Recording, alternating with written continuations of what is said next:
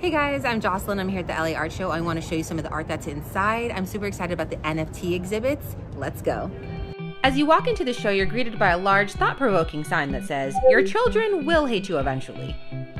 We should all know what NFT stands for by now, right? Non-fungible token.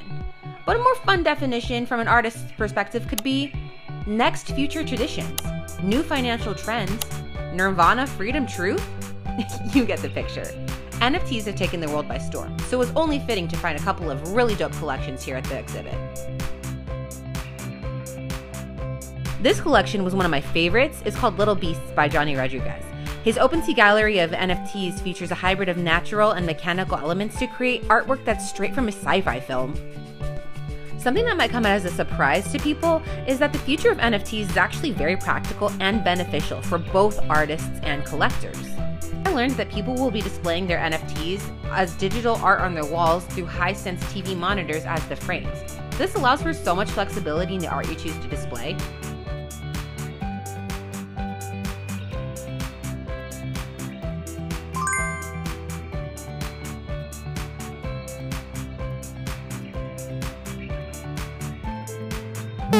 I also got the chance to check out the Jackson Pollock exhibit, where we were able to take a magnifying glass and get up close with the paintings to check out his drip technique. You're able to see the textures, crevices, burn marks, and chunky paint that he uses, which is quite a different experience than seeing a digital NFT.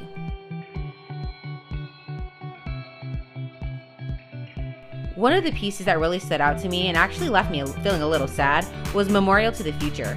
It was a build-out regarding climate change. This structure came from the Torrance Art Museum, and it's a very complex structure using brutalist architecture which emerged in the 1950s. It was created from a wide variety of construction materials, including plaster, photographs, and video monitors.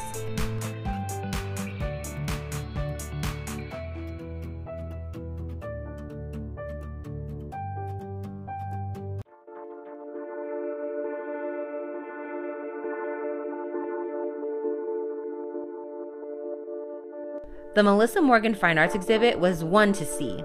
It was definitely a photo op with these large form sculptures made of LED lights and mirrors.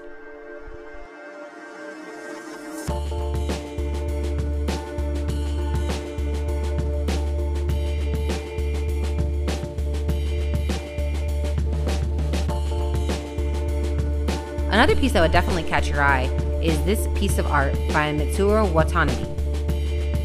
This artwork is on display at the Rays Contemporary in New York.